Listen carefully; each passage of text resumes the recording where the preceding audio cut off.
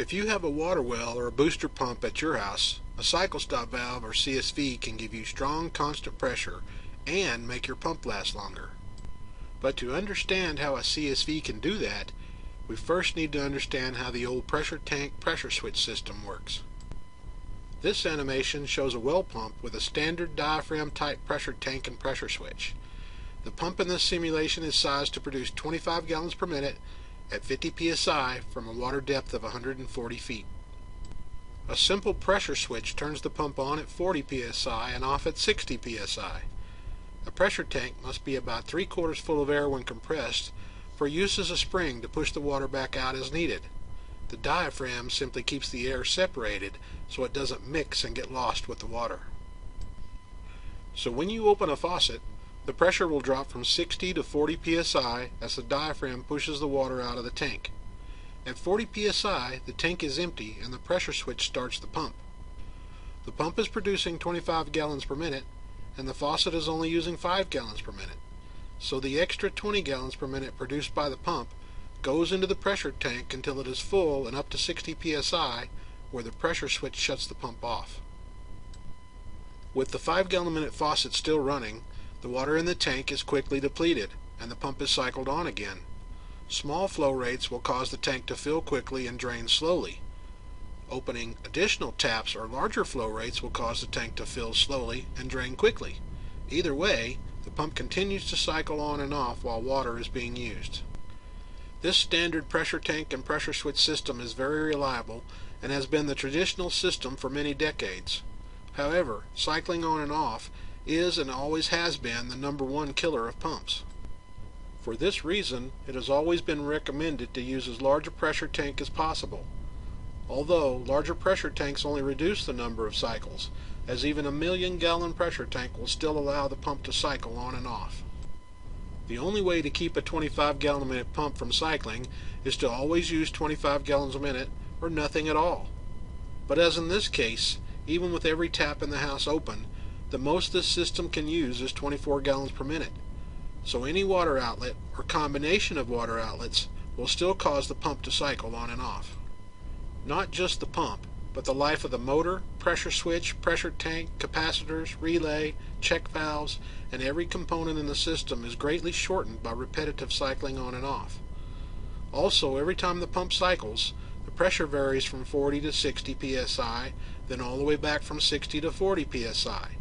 Cycling is not only bad for the pump system, but also makes weak and varying pressure for the shower and sprinklers. The larger the pressure tank, the slower the cycles. But the larger the tank, the longer you will experience low pressure in the shower before the pump is started and stronger pressure is achieved. This animation simply adds a cycle stop valve or CSV to the traditional system prior to the pressure tank and any water lines. Same as the old pressure tank only system, when a kitchen faucet is opened, all the water is drawn from the tank and the pressure switch starts the pump at 40 psi. The difference now is that the CSV is set to main 50 psi constant. By maintaining 50 psi constant, the CSV can tell how much water you're using and it makes the pump produce exactly that amount. There is no extra water being produced, so no water is entering the pressure tank. As long as more than 1 gallon per minute is being used, the CSV maintains a constant 50 psi. Since the pressure never reaches 60, the pump runs continuously. When additional taps are turned on, like to wash laundry or run the dishwasher, the CSV increases the flow from the pump to 10 gallons per minute, then 12 gallons per minute. Taking a shower at the same time increases the flow to 16 gallons per minute. Having a sprinkler or heat pump zone come on at this time would cause the CSV to increase the flow to 22 gallons per minute. If a toilet is flushed while all of this is going on, the CSV will increase the flow to 24 gallons per minute as needed. As soon as the toilet is refilled, the CSV will reduce the flow to match the 22 gallons per minute still being used. All the while, the CSV is maintaining a constant 50 psi, which makes shower pressure stronger and eliminates the blast of hot water when a toilet is flushed elsewhere in the house. As more water uses are turned off, The CSV sees each one and reduces the flow to exactly match the amount still being used. The CSV decreases the flow to 12 gallons per minute when the shower is turned off. Flow is further reduced to 10 gallons per minute when the dishwasher is finished. When the laundry is done, the CSV reduces the flow to match the 5 gallon per minute kitchen faucet, which is the only thing still running. Only when all the faucets are finally closed will the CSV let 1 gallon per minute enter the pressure tank until it is full to 60 psi and the pressure switch shuts the pump off.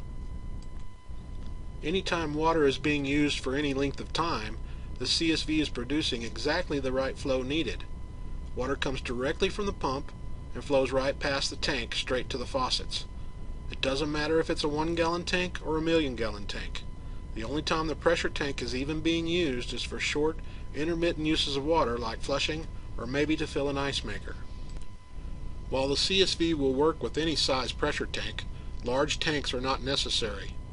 Most house systems only need a 4.5 gallon size tank when using a CSV. Since they contain 75% air, even large pressure tanks don't hold much water. While a 4.5 gallon tank holds 1 gallon of water, a large 40 gallon tank only holds 10 gallons of water. 10 or even 20 gallons from a really large tank doesn't go very far in a house that uses more than 300 gallons every day. Since even a large 80 gallon tank only holds maybe 20 gallons of water, our real water supply comes from the well and pump. The only reason for a large pressure tank in an old style system is to reduce the number of on-off pump cycles. And when you have a CSV to do that for you, a large tank is a waste of money and space. Many people do not understand how a tank with only 1 gallon of water can safely supply things like 50 to 60 intermittent toilet flushes a day. And while it is true that with the small tank the pump will cycle for each intermittent flush, toilet flushes are rarely intermittent. If you stand there and flush a toilet 100 times in a row, the CSV will only let the pump cycle once, keeping it running continuously until after the last flush. If you flush a toilet, then wash your hands or step into the shower, the pump just stays on.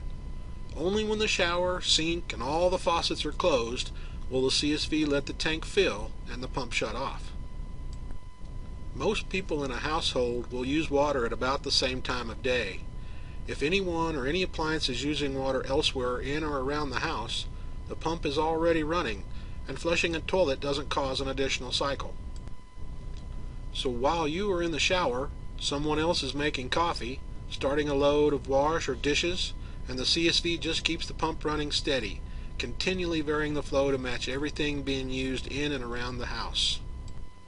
Only when the last faucet is closed and the CSV has had time to refill the pressure tank will the pump finally be shut off. By then, everyone in the house is out the door to school or work. The same thing happens when everyone is home getting ready for bed. The CSV just keeps the pump running and the pressure constant until the last person stops using water. For any long-term water uses like sprinklers or a heat pump, the pump will be running steady. So if you need a shower or to do some laundry, the CSV just opens up to supply the extra water needed for as long as you need it, then resets the pump for just the sprinklers without letting the pump cycle even once. Rarely is a single toilet flush the only water used at a given time. But even if you flush a toilet once, 50 different times per day, when no other water is being used anywhere, it won't hurt the pump. Those 50 cycles for individual toilet flushes would have been canceled out by the CSV having eliminated many repetitive cycles for longer term uses like showers. The next question most people ask is about the energy use. When a 5 gallon per minute kitchen faucet is being used, the CSV is making this 25 gallon per minute pump deliver exactly 5 gallons per minute. And while you may think restricting a 25 gallon a minute pump to 5 gallons a minute would be hard on the pump and or the electric bill, you would be wrong. Some pump brands are better than others, but some pumps, like the 2 horsepower in this animation, can drop as much as 50% in amperage when restricted. This pump will draw a maximum of 14 amps while using 25 gallons per minute and can drop to about 7 amps when restricted to very low flow like one kitchen faucet. A 14 amp motor loping along at 7 amps is using about half power. Half the amps is also half the heat, so the motor is happy and running cooler. Any pump is working at its most efficient point while producing maximum flow. But with the drop in amps from the restriction of a CSV, it doesn't cost much to use water at any flow rate needed. Being able to use any flow rate you want can be the best way to conserve our limited fresh water supply.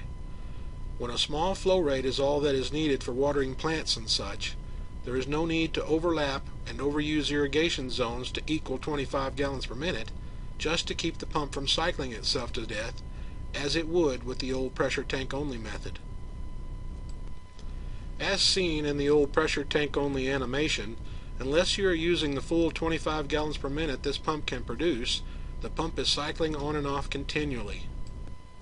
In so doing, it is drawing maximum amps and then 0 amps over and over again, which is not good for the pump. Many companies have tried to copy the performance of the CSV using variable speed pumps and many so-called tankless gadgets. Pressure tank only systems are much more simple and reliable. The only problem has always been premature failures from repetitive cycling on and off. When a CSV is added to a traditional pressure tank pressure switch system, cycling goes away. Not only does the CSV supply strong constant pressure to the house, but also makes the most reliable and longest lasting pump system available.